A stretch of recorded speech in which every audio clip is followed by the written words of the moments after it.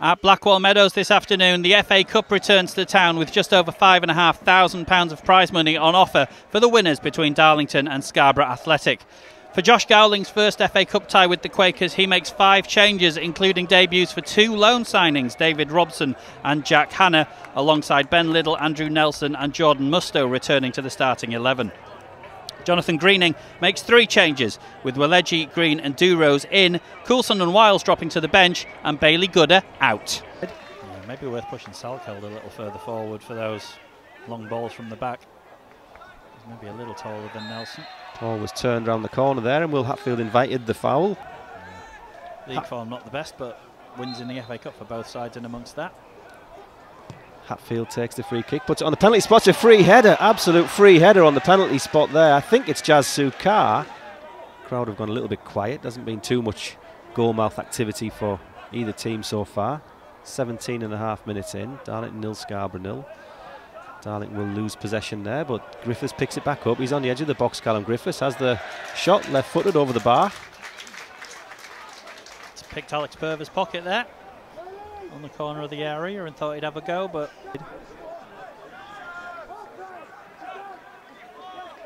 chance for Scarborough to emerge down the left-hand side, and Callum Griffiths slides in and upends his man. Too bad on it. Anyway, free kick for Scarborough just outside the left-hand side of the 18-yard box. Comes into the box. It's blocked, saved on the line at the second attempt by Robson.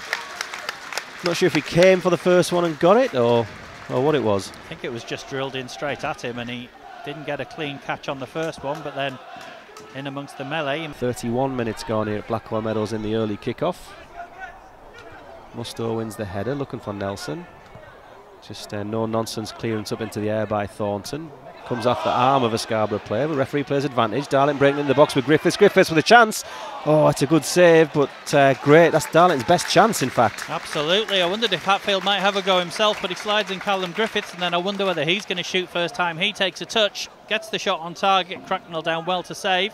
Away, but it's not at all. Taylor not in the 11 today. It's Robson who's starting. It's just force a habit, that one. Plays the ball forward.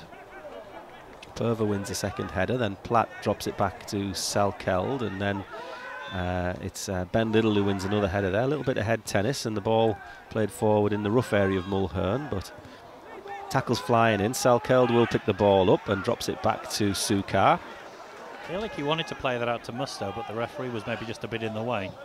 Sukar plays the diagonal ball looking for Griffiths. Griffiths gets up ahead of his man, and it comes down to Nelson. Darlington with 3 men forward. Nelson corner of the 18-yard box has the shot.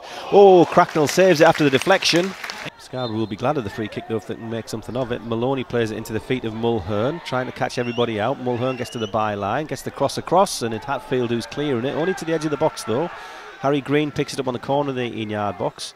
Platt goes to mark him. Green trying to get around the outside. Then he brings it back right onto his right foot. Then gets the left-footed cross, which is stabbed away to the edge of the box. Purver breaks in and plays the ball with his chest. And it's a chance for the shot. And the shot is deflected wide by Callum Griffiths. I don't think it was going to threaten the goal. Yeah, heading wide anyway.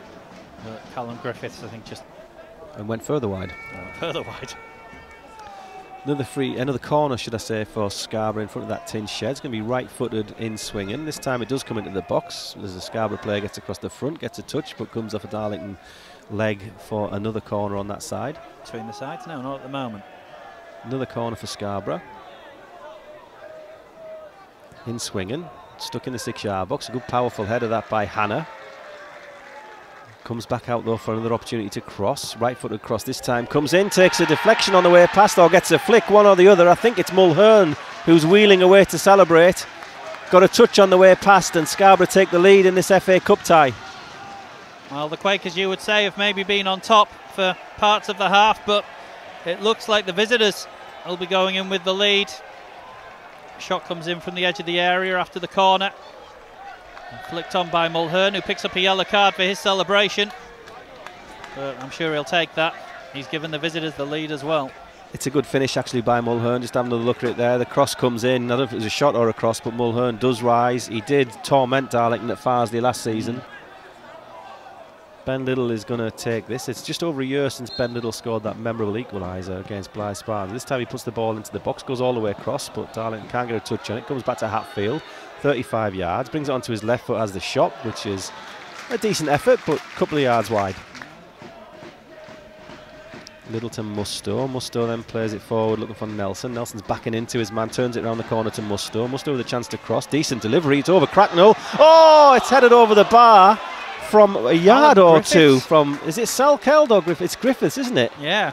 I need to have a look at the replay. It looked as if he was so close to the goal when he headed it. Yeah, Cracknell left grasping at thin air as that goes over him. And fantastic cross by Jordan Musto, I have to say. Took Cracknell out of the game altogether, didn't it? And Callum Griffiths was flying in full pelt at the back post, the right wing back as he is today, but couldn't get it goal bound. Could do with him getting another one today. There's no way I would ever forget Mark Beck doing a balletic dive. Sukar's beating his man on the left hand side, trying to get the cross in, does get the cross in. Cracknell's scrambling for it, he's not going to get there. He come out of his ground, Hatfield picks it up, finds Lees. Lees just dinks one in back post. Headed clear by Finley Barnes, comes back to Liddle. Liddle's going to dink it back into the box to attack. Oh, it's a good opportunity that again. This time it is Callum Griffiths who does really well to get up above his man, but under pressure. It gets a shout from the crowd and manages to turn it back to Hatfield. Hatfield to Liddle. Liddle left to Sukar. Sukar advancing, finds Hatfield. Hatfield turns past his man. That's a beautiful turn by Will Hatfield. It's a good challenge though, and there's some ball in that for Scarborough. Good tackle. Platt wins the second ball though and finds Liddle. Liddle then gives it wide to Sukar. Sukar pushes it past his man. Gets the cross in. It's a good cross. It's headed goal bound. It's Callum Griffiths again with a header. That's Callum Griffiths in. He's the aerial threat all of a sudden. I know. Good starting to take hold of this game by the scruff of the neck, which is good news for Darlington fans. Hannah picks the ball up, finds Lees. Lees invited forward with the pace of the ball there. Lees finds Griffiths. Griffiths, nice little return ball to Lees. Lees stops a little bit, comes back to Griffiths. Griffiths takes a touch and then dinks one around the penalty spot. All players competing for it. There's a penalty in there. I think it's a handball. The referee, Mr. Bancroft, indicates a handball. There was a shout for it from behind the goal in the tin shed. Wasn't... Did he well? Was it clear to you? He's definitely signalling for a handball. Darlington 1-0 down to the visitors. The second half, they get a penalty. Will Hatfield stands over it. It sounds familiar. He equalises! Hatfield drives it right down the goalkeeper's throat into the back of the net. Darlington back on level terms, 1-1. No less than they deserve in this game. They've had the better chances. And now we have an FA Cup tie on our hands. For the second week in a row, Will Hatfield from the spot gets Darlington back on terms. Darlington 1, Scarborough 1, Will Hatfield again. Fifth, hasn't it? Yeah. Ball dinked forward. Hannah gets there first, but the ball pops back to Purver. Scarborough having a few minutes here. Ball played down the left-hand side. It's played down and Ben Headley gets the tackle in but concedes the corner. Scarborough corner in front of their fans, in swinging. Decent delivery all the way on the back post, and it's a downward header which is bounced down into the ground and over the bar from close range. Gets up for the next header, but it's a Scarborough head forward. Lees heads it only to Purver. Purver slides into that ball, and then it finds Hazel for Darling, but Hazel can't get on the end of it, just goes under his feet. Will Hatfield's pressing the ball high up the pitch. He's certainly, as always, got the most energy out of everybody. Hannah heads the ball up in the air looking for Liddle. Liddle just helps it up on its way. Purver's underneath it, heads it back. Purver picks the ball up, but Hatfield takes the ball off him. Salkeld is going to try and pressurise Will Edgy down that far side. Will Edgy just presses it down the line. Hannah is underneath it and does well. He's giving it away to... Oh my gosh, that's nearly a foul. Oh, he's giving a penalty, the referee. Well, that's an absolute comedy of errors. I've spent all day saying how good Jack Hannah's been, but he's fired the ball back towards goal. It's going to take some explaining, this one. There's a yellow card in there as well.